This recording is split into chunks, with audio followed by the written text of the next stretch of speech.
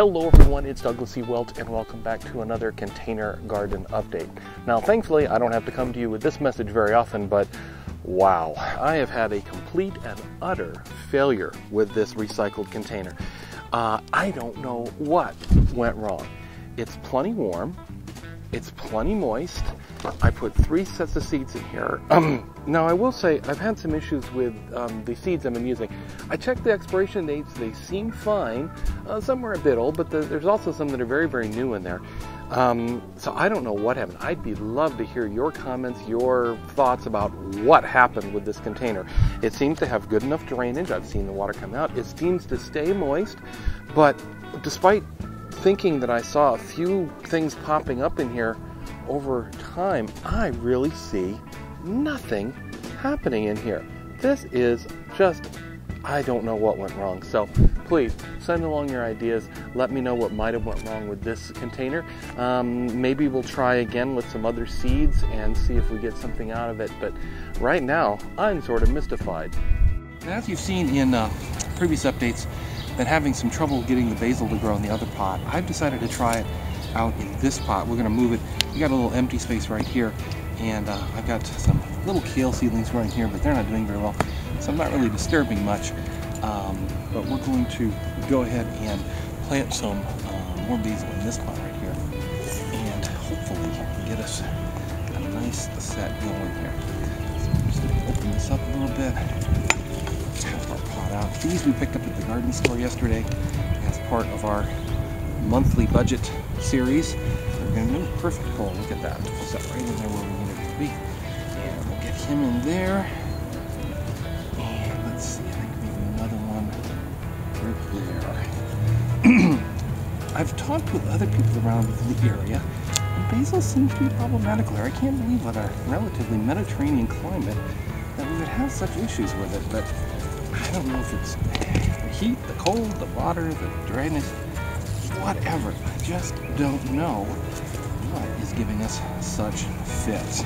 But, you know, I figured these were $3 a piece for these transplants, and we'd at least give it another good old college try here in a different pot, just to see if there's some issue with it fighting the peppermint in the other pot.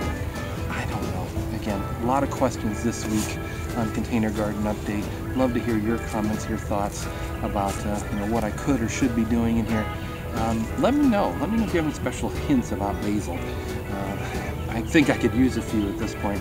This is just part of the idea. I don't represent myself as an expert, but rather as someone just out working in the garden, much like you. Now, one thing I have been wondering is if these pots didn't need a little nutrients. Containers are notoriously bad for leaching nutrients out of the soil because you're putting water in, it's running out the bottom, taking quite a bit of nutrients with it. So going looking for some organic solutions to some nutrients for this pot. Let's see, I'm going to take this, pull this basil out while we're here.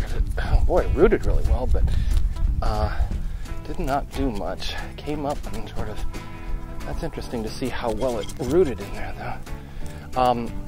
But what we're going to do here is we're going to top dress these pots. Sorry about that. We're going to top dress these pots with some little worm castings.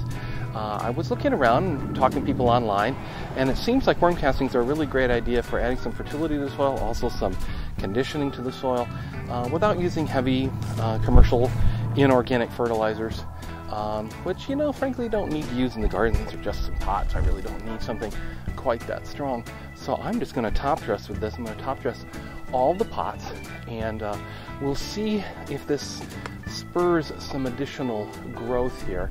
I got to be a little careful because I do have some plants in here already and some seedlings right over there that I don't want to cover up. And we'll water this all in and just see what it does for us. Wasn't that expensive at the gardening store, and definitely worth a try. I don't do worm composting myself. I have friends that do, but if I had some nearby, if I were doing my own, certainly this would be a great use for it. Again, I'm going to top treat all the different containers we have, including our hanging pots and stuff like that, with the worm compost.